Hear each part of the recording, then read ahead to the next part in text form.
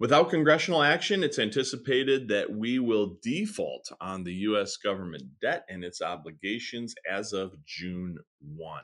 Let's talk about the 7 paths forward from here and what that might mean for the markets. Welcome to the Trending Report, brought to you by USA Financial. The Trending Report is a bi-weekly show that aims to focus on the trend lines rather than the headlines. Each episode features commentary around the state of the market, as well as other factors that may impact your personal finances. The host of the Trending Report is an investment advisor representative of and securities are offered through USA Financial Securities, member FINRA SIPC, a registered investment advisor. The Trending Report is educational and not intended as personal financial advice. Hey, welcome back to the Trending Report. Today, we are going to make complexity simple by discussing the 7 most likely paths that we have in front of us for the U.S. hitting its debt limit once again, hitting that debt ceiling, actually going through that debt ceiling as of January 2023. And then we will also discuss the market situations and looking at our data as of May 8th, which was last Friday, and how those two things kind of cross paths as we look at the market and what's going on politically with the government hitting its debt limits. So with that being said, let's jump right in. So this is a great graphic that I located in the New York Times, as you can see. And I think that this does a pretty good job of kind of road mapping for you the way things could progress. And it really just depends on what direction all these things happen. So right now, our current situation as it stands is the U.S. hit its debt limit as of January 2023. And so what's happening right now is the government is taking what's called extraordinary measures.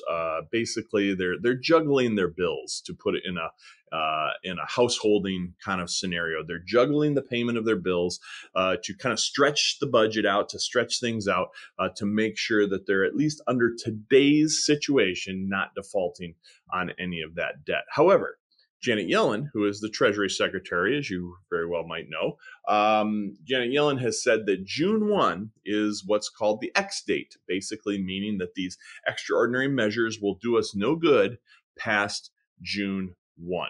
So between now and June 1, that's when the rubber hits the road. That's when we're going to see a lot of the gyrations taking place. And if the government is able to come to a conclusion before that X date, before that June 1 date, it's likely going to land in one of 3 spots. Either a resolution is passed and we move forward. So they raise the debt limit and we simply move forward. Now, the problem here is that the Republicans want some cuts on spending infused into that agreement, whereas the White House and the Democrats want a no strings attached approach where they can just continue to receive the funding and spend it as they see fit. So the idea that those two things are going to come to agreement is difficult. Not impossible, but difficult, because Republicans are staunchly dug in that once again, spending cuts need to be part of the deal. And yet the flip side with the Democrats is that they want a no strings attached scenario. So that means that we then might move on to situation number 2. Situation number 2 would be a temporary suspension, meaning that they would give a slight increase in the debt ceiling, allowing the government to continue to maneuver and to continue to operate for a short window of time, maybe a few months or something to that effect. So that they can continue to negotiate and try to get to a real solution, an actual resolution to pass.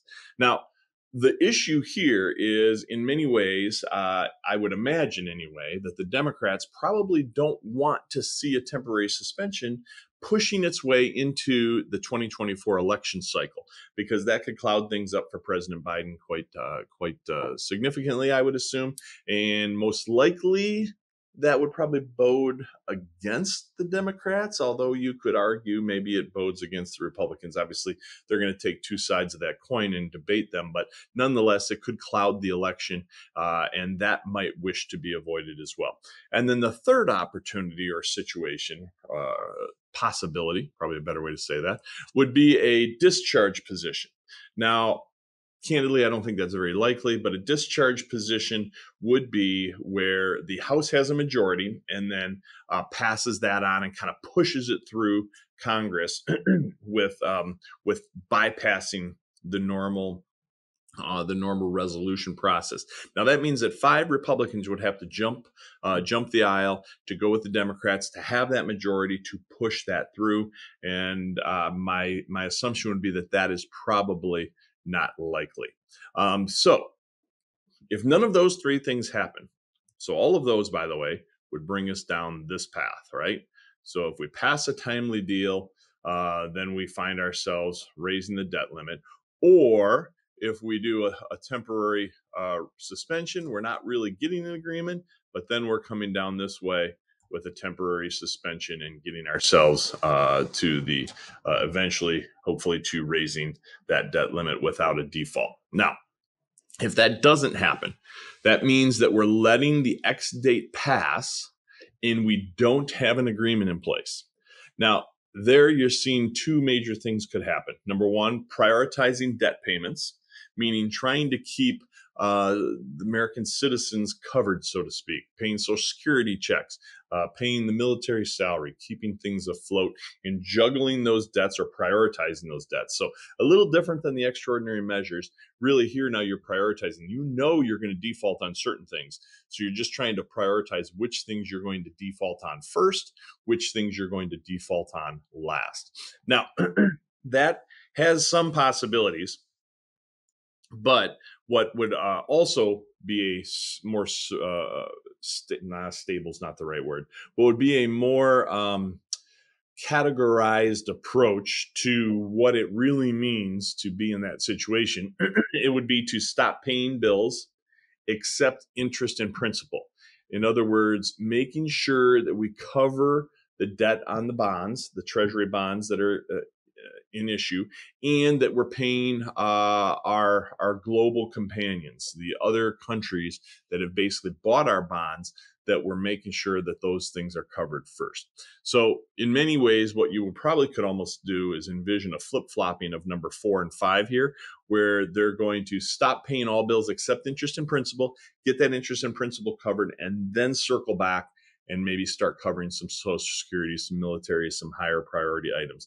But the more of the high priority items you cover, the shorter the window that you can continue to pay interest and principal as well. So that would be nonetheless a juggling act. So that's when you get into this, the different variations of the Treasury deciding which payments to default on and how that's going to get approached. Now, there are a couple alternatives being floated. They seem a bit far-fetched, but it doesn't mean they won't be discussed. One is for the government to literally mint a $1 trillion coin, kind of a fictitious coin, for lack of a better word, mint a $1 trillion coin, and then deposit it at the Federal Reserve, to deposit it with the feds to basically free up cash, to create cash, which would water down the cash that you have in your pocket in your bank accounts, but create cash to make these payments with. The other would be, the Biden administration has floated this concept to ignore the debt limit, continue to operate as if there is no debt limit, under the assumption that the 14th Amendment would cover such, because it states that the U.S. must honor its debts. So, lots of things happen here. If I was placing my bet today, I think what's most likely going to happen is right here, at least in the near term. I think there's going to be a temporary suspension, and then I think they're going to continue to negotiate and try to get a deal. So the closer we get to the deadlines, the less likely some of these things look like they're going to happen on a timely basis, then the more effect this will have on the markets. So we move to the markets now and look at capitalization over the last 1 year. So this is going from large cap down to small cap. What we're starting to see is more red. You'll see all this red here, which means they're starting to tip bearish. And most specifically, it's the small cap and the mid caps. Mid cap 400, small cap 600, which are tipping bearish most heavily. And then we have the large caps up here at the top of the list with more green on the board, and the overall market coming here in the middle. So as you can see, here is our macro trending, our longest term view. We're seeing that it started to go bullish back in here, which is this stretch. But overall, you're seeing a ranging market where we're just kind of bouncing along over time. Now we get a pretty similar view right now in the sectors. Again, we're seeing certain sectors lifting the markets, certain sectors pulling the market down: energy, financials, real estate, materials down here at the bottom of the list. And up at the top, we got information tech, consumer staples, telecom, consumer discretionary, and so on. We're seeing a similar look here. We got green down here with our macro, which is coming in like through this stretch. We've got this most recent bit right here where we're seeing it turn bearish. That's the nano coming in right here. But again, once again, we're seeing a ranging market coming across here. So it's having a difficult time identifying its direction. Then if we look internationally, we see a little more strength internationally. You'll notice over here there's more green on the board. We are still starting to see some of the things up here towards the top tends to be European, international dividends. So basically value and European up at the top. And then we're seeing Pacific and Latin America and emerging markets down here at the bottom, which tend to be a little bit more like the small caps, kind of like what we're seeing here in the US as well. Now, we've got some more strength with this upward trend being reflected down here in the macro as we were just looking at, but we are also seeing in the overall market right here, the overall international market, we are seeing a bit of a bearish turn right here at the nano level, the most microscopic view that we take. So here it looks a little bit more like a V, not so much ranging as it is more of a V that we're seeing in the international space. And then finally, when we look at bonds, you've got a lot more green on the board. Now that could change pretty dramatically based on what we started the conversation with as it relates to government debt. If the government defaults on its debt, you are going to see this board turn red like instantaneously, because that will create a real problem in the bond market, because that's the debt for interest and principal they would be defaulting on, is the debt owed on these government bonds. But from a macro standpoint, again, we were seeing a downtrend. And then right here, it actually starts its uptrend. So again, we've got a little bit more of a V, kind of like we saw internationally. And in the micro, or nano, I should say, we are seeing green, which is this tiny little spot right here that just started going green as well. So the bonds are showing some strength, but that's going to be yet to be seen based on where the government debt talks move in the next month or so. Thanks again for listening to this episode of The Trending Report, powered by USA Financial. We invite you to visit usafinancial.com to find out more about our work with independent advisors and their clients all around the country. Any projections, targets, or estimates in this report are forward-looking statements and are based on the firm's research, analysis, and assumptions. Due to the rapidly changing market conditions and the complexity of investment decisions, supplemental information and other sources may be required to make informed investment decisions. All expressions of opinion are subject to change without notice. Clients should seek financial advice regarding the appropriateness of investing in any security or investment strategy discussed.